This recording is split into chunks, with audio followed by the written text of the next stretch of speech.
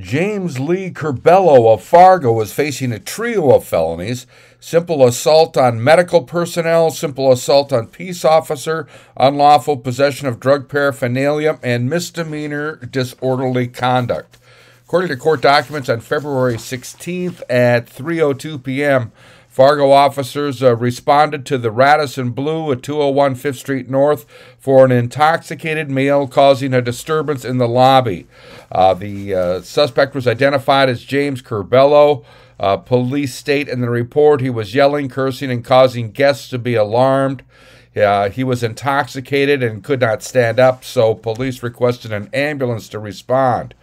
While officers and paramedics were attempting to help him into an ambulance gurney for transport to the hospital, he allegedly punched a paramedic in the groin with a closed fist.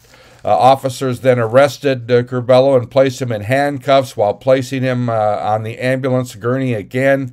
He allegedly kicked an officer in the thigh. He was cleared at Essentia Hospital and transported to the Cass County Jail. During a search of his coat and backpack, officers located a THC vape pen, multiple used syringes, multiple clean syringes, and a Ziploc baggie with white powder residue inside it. I'm Neil Carlson reporting for iNewZ.TV.